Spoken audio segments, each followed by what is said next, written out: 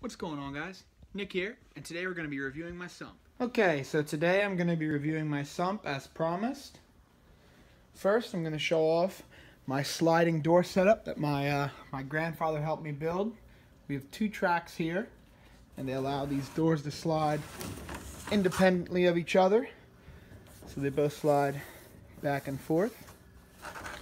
Okay, and here's my sump.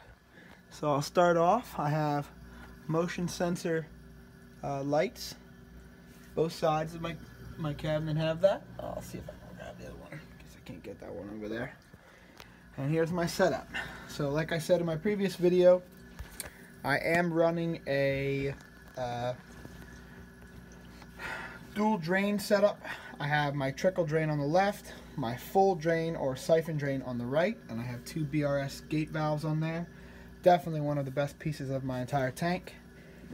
Then I have two pipes go down into a giant 7-inch filter sock, and that has a combination of the sock and filter floss. That goes down here into this area, as you can see. Pretty clean. I have two 250 watt heaters in here, and then I have my Bubble Magus Curve 7 skimming away. Having a little trouble with the skimmer height. I still think I'm going to need to adjust that a tiny bit. That's okay. You can see a piece of my apex here. We'll get to that. Then, if we go to the other side, and again, motion sensor light. I have my emergency drain, and since they are so long, this one return line, I had to use two zip ties there to keep it held up. Okay, this will eventually be a refugium area. Right now it just kind of bubble trap, just multi-purpose use. And then I have two E-Shops 1900 gallon per hour, not E-Shops, E-Flux 1900 gallon per hour return pumps. Did have to use a little bit of silicone on this one. I was having trouble with a little bit of a leak on it, but that's fixed now. Not a big deal leaking into here, but it's just annoying to hear it drip. Here's my Bubble Magus again. As you can see, it's a little askew from the PVC, but it's working good. It's pulling out some gunk, as you can see. So I do have dual return lines. I have this one, as I showed in the previous video, going up to the top, that side, and this one goes all the way to the other side. So this one works a little harder than this guy. I also have my my one MP40 just laying down there until I can get it mounted up. And there's my my Planet Aquarium sticker. Turn these lights off here. Okay. And same thing on this side, just a piece of fiberboard. And if we go back over here, I will go over my Apex setup and some of my controls here. So we have the two outlets. One of them is this extension cord, and the other is my Apex. And there you can also see how the gate valves are set up. They work really nice. They're very, very controllable. So there is my brain. Here is my EB32. Don't have it filled, surprisingly. I have a few things that were causing it to trip, I believe, so that's what the two slots are open for. And then I have my MP40. These cords were looking nice before. That's okay. I have my MP40, one of the ones, like I said, running the Reef Crest.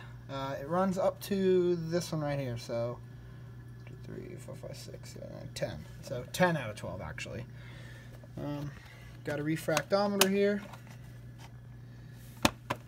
Testing the salinity. This is how I feed. Put my food in here, mix it around, nice slurry. Feed the fish. Got some Reefroids, some Ocean Nutrition Flakes, and here's the ABCD that I said I was dosing. But yeah, what I did is I used a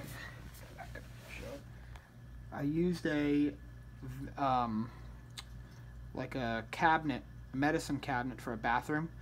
I just took the door off, and I actually mounted my Apex. And one of the things you can see, kind of a hacksaw cut. I used a hole saw to hole saw the size out. And I just wanted it to be big enough that it would fit all my wires through. So it's actually not that much of a mess. I know it looks a little messy right here. Unfortunately, this is like the junction of where the boxes go down, but I do have my one radion box. My 2 pump boxes go down there. There are my 2 pump controllers. They're kind of out of the way so they don't get bumped and messed up by my moving around under the sump. So yeah, I think that's everything for my sump. I just have this as an open door right now. I'm planning on adding 4 magnets to the corners, so that I can just have a magnet door that I can quickly get in, get out, to feed my fish. And yeah, there's the tank. And then, just to show, that one return line does come all the way up from the sump, all the way up, and all the way up there. So that's a good 5-foot run, and then another about 3 foot up. So it's reaching its max potential there. I think max head height was, I think it was 15 feet, 16 feet. I could be wrong. But yeah, really easy to get into. Easier to mount than regular doors. And as you can see, I don't really change the filter sock. I actually have that silicone in. I just changed the floss. This is something I picked up on my 90-gallon. And I really do enjoy doing it this way. It makes it a lot easier. Just open it up, grab the floss. You can see on that side right there, it's getting a little dirty. So we'll see. You can move it around a little bit. And then this will all turn brown. So yeah, that is my entire sump. Thanks for watching.